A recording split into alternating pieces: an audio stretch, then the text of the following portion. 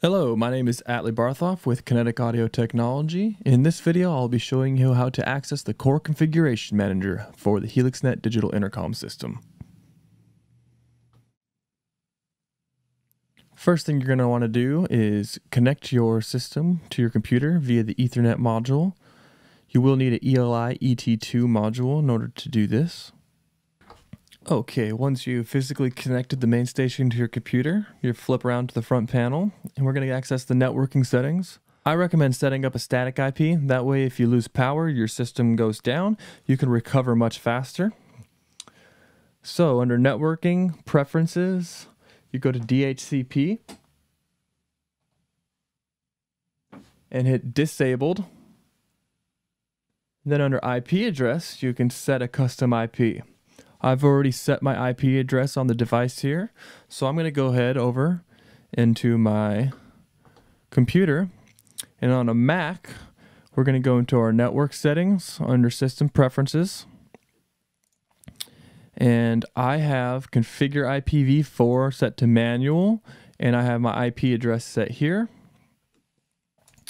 Now I can type in the IP address of my device.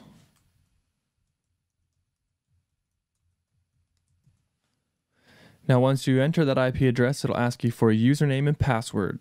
By default, this is admin. And now I've connected to the CCM on a Mac. Now if you're on a PC, we can show you how to do that as well. On your Windows settings, go ahead and go to Network Internet. I'm going to go over to the left here to Ethernet. I'm going to change adapter options. And let's see, here is my Ethernet connection. I'm going to right click, Properties. I'm going to locate my IPv4 settings here. Go to Properties. Click Follow this IP address, and then type in your custom IP. And hit OK. Alright, now that we've logged in, we will land here at the overview page. This will show us all connected devices in the system. Shows you linked base stations at the top. Down here at the bottom, you'll see any remote stations, speaker stations, or bell packs. You can see at the moment I don't have anything connected to my device. Let's go ahead to the device page now. Here we have access to general settings. This is where we can save and restore settings for our base station. You have access to reset the base station here as well as rebooting. You have your network settings if you want to change your IP address.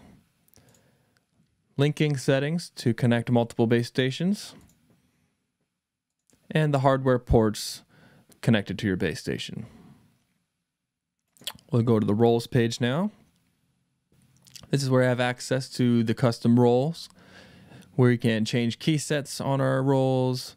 It gives us access to belt pack roles, remote station and speaker station roles. We can also update the main station role as well. And I'll cover roles in more depth in another video. And the last page here is assignments. These are all the channels. We can rename these, and we can also assign these to specific ports of our Helixnet station. I'll go in more in depth on this in a later video as well. Thank you for watching this tutorial. Please like and subscribe and stay tuned for more coming soon.